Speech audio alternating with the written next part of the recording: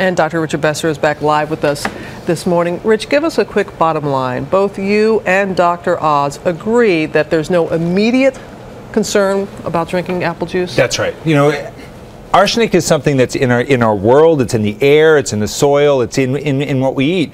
All of us take in through our food arsenic every single day. And that was what was concerning to me, was pointing to this one food, apple juice, and saying we have a big concern here, without putting in perspective that arsenic is something that in low quantities has absolutely no problem for health. But part of Dr. Oz's argument is that the public should know. We have a right to know what's in our food. And a point that you do disagree on is that Dr. Oz is adamant about the concern long term. Is there a possibility? I mean, how much apple juice would you possibly have to consume? Do you know? Any idea? You know, it's really hard to say, because you have to put it in context of your entire diet. What are your sources of arsenic? What are you getting it from?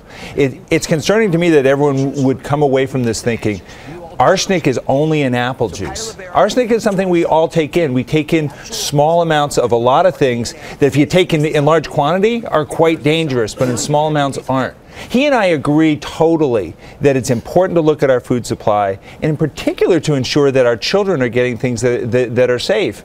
But one of the things that didn't come out of this is that the same food safety rules that apply to our growers here apply to those who are exporting to our country. The problem is, and we agree on this, there's not enough inspection of what's going on overseas. Last night, you and Dr. Oz talked with Diane.